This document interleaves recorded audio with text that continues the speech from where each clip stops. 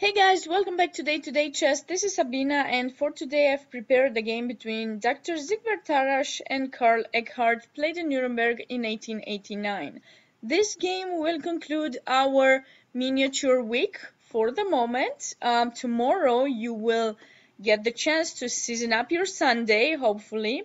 I will be choosing an endgame or a study or an endgame study. I'm still not telling you, keeping it as a surprise, but I really hope you guys are going to check out my YouTube video for tomorrow. So I would like to make that announcement that I keep making for the past, I don't know, for 4 days or so. If you're around 2000 USEF and you have subscribed to my YouTube channel, therefore you're listening to this, please share this announcement with some of your other friends who might be interested in having their games analyzed. So what I want to do for next week is a thankful for my subscribers, a way to show how thankful I am for you to check out my videos and give me feedback on how I can improve. I would like to select some of the games that hopefully you will be sending me on this email address and analyze them for everybody to see, but also hopefully you will have a lot to learn from the video as well. So if you have a great game, or if you have a game that you feel that you would like to learn more about, or you would like to have it analyzed, send it to me on this email address, foisors@yahoo.com. You can find the address also in the description below, and I'm looking forward to all of your games. Share, subscribe, anything you can to promote me a little bit, but also to have so much to learn, hopefully next week. So this is my plan. Hopefully I'll have enough games. Alrighty guys, so enough with the announcements. Let's start checking out this game and seeing why it is so important to know your openings and to know what plans you should be adopting in each opening that you're playing.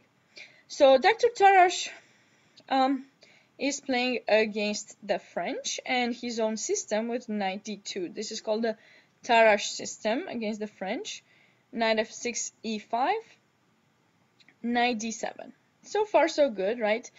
So the idea, why is white playing knight d2 and not e5 in this position? Well, of course, e5 is the advanced variation. Everybody's familiar with that, I'm sure. c5, c3, you want to maintain this chain of pawns and show your space superiority with white. But with knight d2, what you're doing is you're basically giving black the opportunity of trading in e4, and what you want to do is you want to take back with the knight, have a nice central knight, and keep the pawn in the center, whereas black doesn't have a pawn just yet, and it's going to take him some time to break through the center with c5 or e5. So that's basically one of the ideas. Of course, some other moves that we have seen in this position are knight c3 in some of the other games, and this basically has a similar idea. If you take in e4, I want to capture back with the knight, but with the knight in c3, we are allowing bishop b4 pin, right? And we can play some lines where white is going to have to double his pawns on the c file, or allow that doubling actually. And with the knight in d2, we're basically having the same idea, hoping that black would capture in d4, but we're not allowing this bishop b4 anymore because, we always have c3. The problem with the knight in d2 is that we are closing our bishop from c1. So there are always advantages and disadvantages in every single position. Now, black develops knight f6 in general here. Of course, capture is another main line as well for black, but knight f6 has been played a lot as well. So the idea is I'm putting more pressure in e4 to make you push e5, so that then I play knight d7, and then, very important, my plan is going to be eventually to break through this center with f6. This is something you all have to remember if you're playing the French. This is one of the main ideas. You have to open up that center. You can't stand allowing white to have so much space. So this is the main idea, which is something that Karl Eckart didn't seem to be very familiar with. And we'll see as we go along. And now white goes bishop d3, finish up the development. c5 first. This is very typical for the French.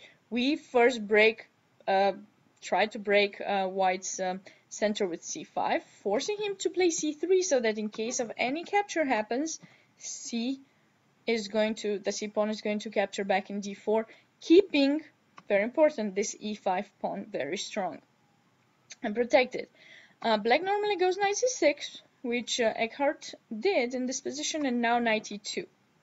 Now, this is very important. If you're playing with white, you should be familiar with this system as well. Why does white develop the knight in e2 and not in f3? I mean, come on. Since we start playing chess, we learn this knight goes to f3, because from f3 it controls two central squares, very important central squares, and here it would defend two central pawns. You know, why would Tarrasch put it in e2? Well, the reason he puts it in e2 is that this knight from d2 is going to go to f3, and whenever this change in d4 is going to happen, this knight will go to c3. So it goes like you know, like a cross, one in one direction, one in the other direction. That's why it's so important to be so careful about our pieces and how to coordinate them, how to make sure that each piece is going to be developed on the best square so that it goes beautifully with the development of the other pieces. So that is the reason why Dr. Tarrasch went for knight to e2 here. And of course, this line is so important these days. It's still played so much, so everybody is familiar with these ideas. This knight e2 is a good plan for white. And compared to other French systems, it is very important to know that you normally, although of course this knight is going to come to c3, you do have to make this trade. C takes d4, c takes d4, and then you have to break the position with f6. Otherwise, just look at your knight in d7. You developed it in f6 to force white to play e5 for what? So that you get your knight in d7 and have no squares with it? I mean, yeah, you have b6, but then where are you going to go from there? That's why it's so important to figure out how you're going to develop your pieces and what your plan is. And this is something that Eckart on those times had not realized. These days, of course, we are very familiar with this. f6 is the main line in this position for black, and white is kind of unable to keep this this e5 pawn in the center. For example, if you play f4, black can just capture in e5, and with which pawn are you going to take back? You got to be careful that if you take with the f pawn, you can fall into this little trap. Knight takes d4, knight takes d4, and now queen h4 check knight, and you're losing a pawn. So you got to be very careful. If you capture with the d pawn, then this diagonal, has opened, so you have to be careful about some queen b6s at some point. I don't know what you want to do with your king. Knight c5 can happen here, and queen b6 possibly, and black has a nice play. So in general, after f6, white normally captures in f6, and here there are two possibilities for black, capturing with the queen or with the knight, mostly with the knight. And then now that the e5 square is weakened, white normally goes knight f3, brings the knight towards e5, and is going to play for the e5 square and the e6 weakness. But we also will try as much as we can to trade some pieces, make sure our bishop is going to get free. If we have the opportunity of maybe trading and playing e5, that would be great, but you know, it's not very easy. But this position is very playable for black and is the main line. However, after knight e2, Eckart went for the plan that we normally do in the French, queen b6, putting pressure in d4, just that here it's not that great, this move. The queen has to be close to the king, on the king side, and we're going to see why in a second. Knight f3, of course, we have to defend this pawn. Bishop e7, again, a bad approach for black in this position. French is not one type of opening where you're only thinking about how to develop your pieces and how to castle as soon as possible. French is more of a tricky opening. You can afford to keep your king more in the center as black because the position is closed. for white it is not as easy to attack this king in the center as it would be so amazing if you would actually castle, because just look at this bishop in d3. I mean, this bishop just looks at h7, so if you castle short, for example, you're going to be in big trouble. And castle long is almost impossible with this bad bishop in c8, which is the problem of the defense for black. So, you know, you are not thinking as much as how to develop the pieces faster. So, as you can see, when I choose openings, I try to show you both sides so that you can learn the different opportunities and the different positions where you develop your pieces, when you don't. So here is one of the positions that you don't, because the center is closed. So in this position, what you have to do is capture in d4, pawn captures back, and then f6. White cannot play, black cannot play without f6, without breaking the center and figuring out, you know, how white is going to develop, what is white going to do. And white cannot afford to keep this pawn here. As you can see, is being attacked 3 times. You can't play bishop not knight f4, but you can't play bishop f4 in this position because there's simply bishop b4 check. And then what are you gonna do? You can't come back. Are you gonna play king f1? Okay, if you play king f1, I just take bishop c5. You have to be very careful of your position. You can't really afford not to castle with white. With white, you kind of have to castle. Now the f-file is opened. Maybe there'll be problems, you know. So definitely c takes d4 and f6. Specifically, f6 is the main idea that black needs to do. Tarrasch-Eckart, however, in this position, thought about finishing his development, and he went for bishop e7. So what happened here?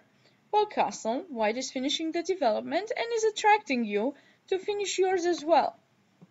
And now you're going to see the superiority of this bishop in d3 and the problem that you have with black, that you didn't try to improve the position of your knight in d7 and open up the center. Now Tarrasch went knight f4, a very good move in this position, keeping this e6 pawn attacked so that you cannot play f6 now, because you're just going to lose the pawn. That is a little problem here for you. And really, this position is so much better for white if you're just looking at the space, at the superiority of the bishop, at these 2 knights that are ready to come to attack. One there, one maybe h4, knight g5. The queen can come to c2 or maybe to h5, depending on what you're doing with this knight in f3.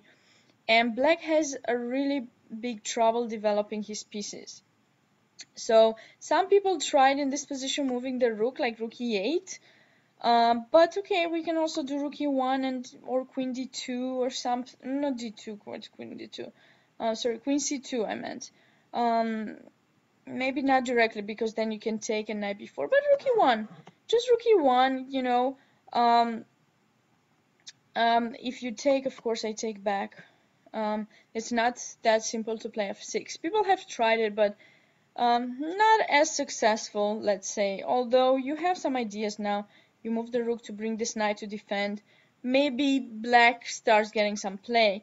But in this game, Eckart went for knight d8, a very strange approach that is simply allowing white to start the attack. And queen c2, a very good move by Tarrasch, bringing another piece to attack h7. And now what do? How are you defending that? Eckart blundered. He played f5. Instead, g6 was a better continuation. But even so, we can think of bishop e3, for example, and try some b3, c4 maybe in this position, because black's pieces are so badly placed. What happened after f5, you might ask? Well, we simply take knight takes f6, and now pause the video and find the best move.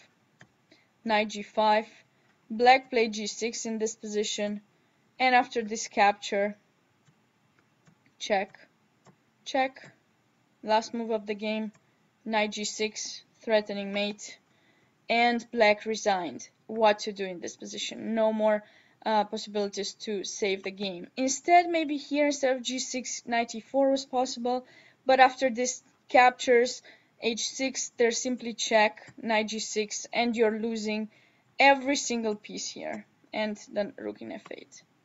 I hope you like this. Stay tuned for more.